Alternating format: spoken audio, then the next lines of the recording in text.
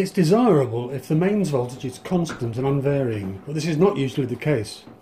If you're testing products for sale, then they must pass international EMC safety standards. We get what's called Powerline Abnormalities, and they come in several forms. Power outage, where the mains drops to zero for a period. Voltage increases, where the voltage goes above the expected value, called surges or pops.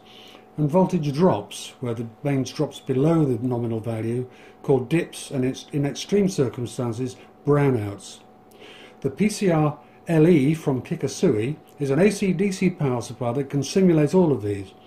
It comes in 500 watts, 1 kilowatt, up to 9 kilowatt sizes for single-phase input, and a lot higher for three-phase inputs. With outputs of 1 to 300 volts, AC, DC, 1 Hz to 1 kHz, with a very high purity of waveform, this unit can be used for overseas mains voltages, 115 volts 60 Hz for the USA, and 400 Hz for aircraft equipment testing.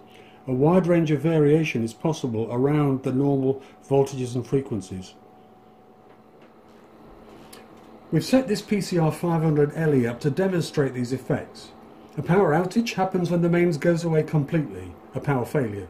We've simulated this in the first test and chosen the worst moment for it to happen and to come back at the peak voltage. The phase angle can be set by you, and all the parameters are very easily adjustable.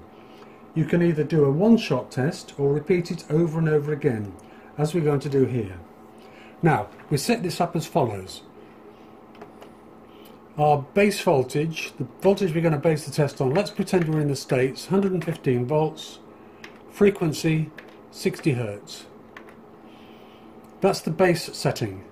We then do the simulation where we set up the various parameters, edit. Now there are 1, 2, 3, 4, 5, T1 to T5. These are parameters. They're all in the documentation, but I'll tell you briefly what they are. T1 is the phase angle that the power goes away at. Now we're going to set that to the worst case, 90 degrees. There we are. T2 is the transition from full power to zero. We want it to be a sudden failure, so we'll set T2 to 0. T3 is the time that power's off for. Arbitrary figure there, we'll put something in, 66.5 milliseconds say. T4 is the transition back from 0 to full power. We want that to be 0 and sudden, so we'll set T4 to be 0. T5 is the time the test runs before it recycles. So let's set that to say 100 milliseconds. So I think we're all nearly set up now. One more thing, the T3 voltage, that's the voltage during a failure that the mains dips to. In this case, it dips to nothing, so T3, we set it there, it's already set to 0. Let's run the test. Output on, and on the scope now you can see the base waveform.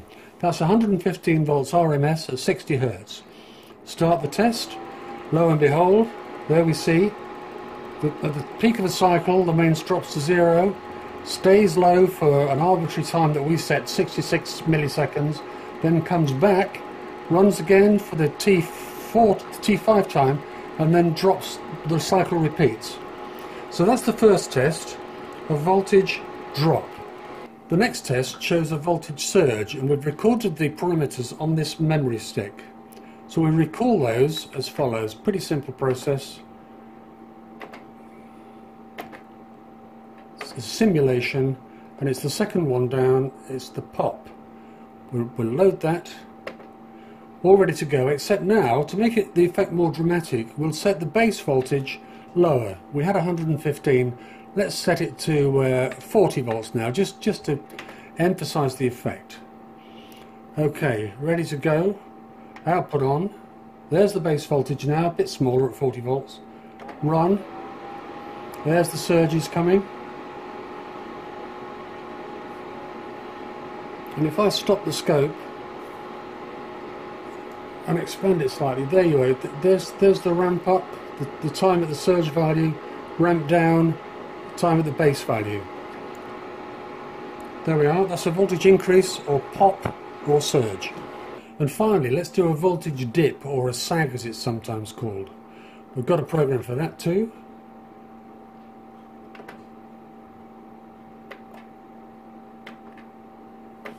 It's the third one, and it's called, believe it or not, dip. Load. It's ready to go, but I think what we should do is set the base voltage higher now, otherwise it won't actually show very much. So we set the base voltage to, I imagine, 115 would be good. There we are, ready to run. Output on, there's our 115 base voltage. Run the simulation. And there's the dips, repeating over and over again. I'll stop that so you can zero in on it. There's the dip, there's the base voltage, dip, base voltage. That's it, voltage sag using PCR-500-LE. If you want any more information on these units, give us a call. Telonic Instruments.